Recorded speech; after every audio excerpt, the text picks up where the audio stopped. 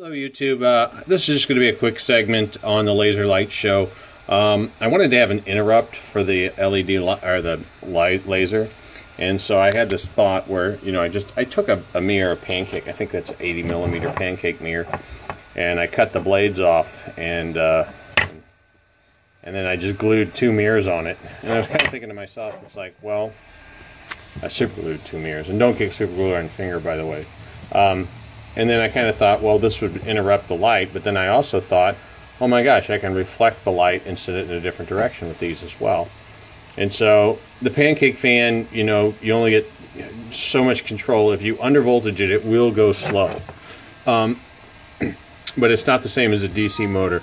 So let's go ahead and turn this on. And this is about the slowest it will run.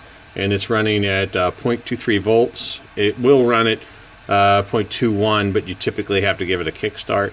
But that's the slowest it goes, and then you can crank it up to 12 volts to get the maximum speed. And you can tell that it's not terribly balanced. That's like 7 volts there. That may be full speed, I don't know. Let's take it up to 12.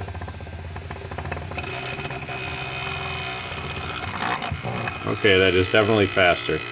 And it's out of balance, but I'm just playing around. I don't know if I'll finally use this in the laser light show or not, but I'm just playing around with the thought.